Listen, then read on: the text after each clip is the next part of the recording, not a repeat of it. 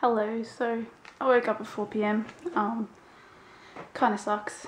It's getting worse and worse, but that's alright. I've been up doing stuff all day, I guess, making videos and what I usually do. I got this, one of those, you have a parcel, so they weren't able to deliver it to me. It's my phone, again, the one that got replaced, so I'm gonna go and pick it up tomorrow. I have a doctor's appointment too, is it? 10 a.m. and it's already quite early in the morning, so that kind of sucks. Might have to cancel on that. And I'm finally, I think today, or sorry, tomorrow, going to make an appointment to get my freaking eyebrows waxed. I can't wait to get that done. Yeah, I read a little bit more of the book that I told you about yesterday, A Million Little Pieces, and it's pretty incredible. I like it a lot. I wish I was reading it more, but the internet just takes all of my time away. That sucks, but at the same time, oh well. I watched a horrible horror movie. It was freaking terrible. I would not recommend it to anyone, so I'm not even going to tell you the name of it. That's how bad it was.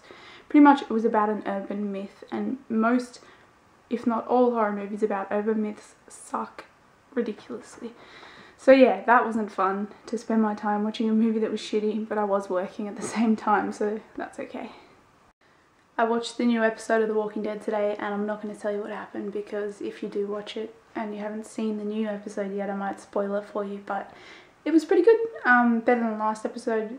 It's the second last episode, so next week there'll be no more, or after next week, no more Walking Dead, which sucks. Have to wait another year, I guess, until it comes back.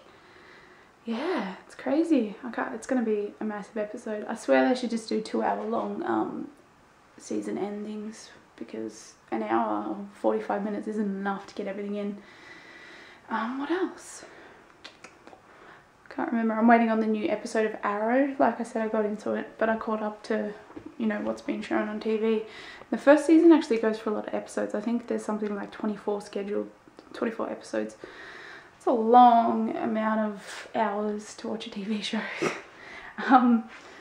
Yeah, so I don't know, I watch too much TV, but the way I justify it is that I don't watch it on the TV, I watch it on my computer, so it's not as bad because I'm working while I do it.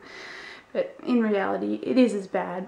I really should be reading more, but then again, I am reading also, so I can't be too hard on myself. I mean, gotta do things you enjoy in life, or otherwise you're just gonna hate life, I guess. I don't know what I'm talking about at all. Actually feeling pretty sick at the moment. I don't know why. Got a headache and feeling a bit sick to my stomach, so that's horrible, but I guess I'll just go to bed and hopefully I feel better when I wake up. And if I don't, good thing is I am going to the doctor, so I could get that checked out too. I actually never go to the doctor for things like the flu, or if I'm just like got a stomach bug, or if I'm a little bit ill. I only go to the doctor if something's really wrong. If I need a prescription for something, or you know, never for something tiny. I have a really good immune system as well. I mean, I hardly ever get sick. I'm very lucky in that sense, even though, well, I guess having a headache isn't having a bad immune system. But yeah, I get sick on average, I would say twice a year, and that includes the common cold, that includes the flu, that includes stomach bugs. Yeah, I get sick about twice a year, so pretty damn lucky.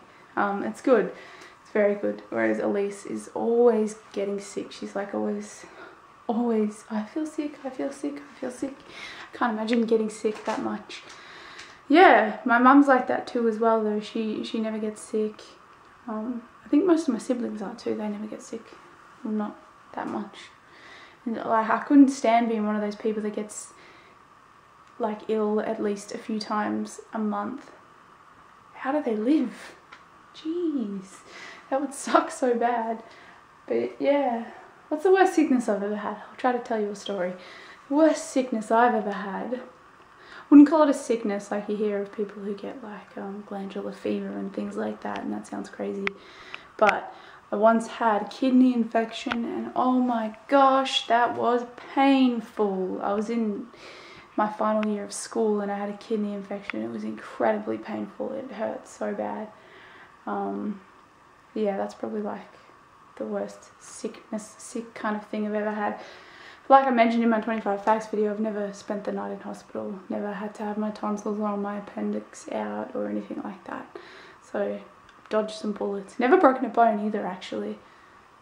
Wow, made of steel. No, it's good though, because yeah, I should probably get private health insurance. I don't know. I'm rambling now, so I'm going to go and hopefully sleep off this headache. I hope you're doing well and I hope you enjoyed. And of course, I'll see you tomorrow. Bye.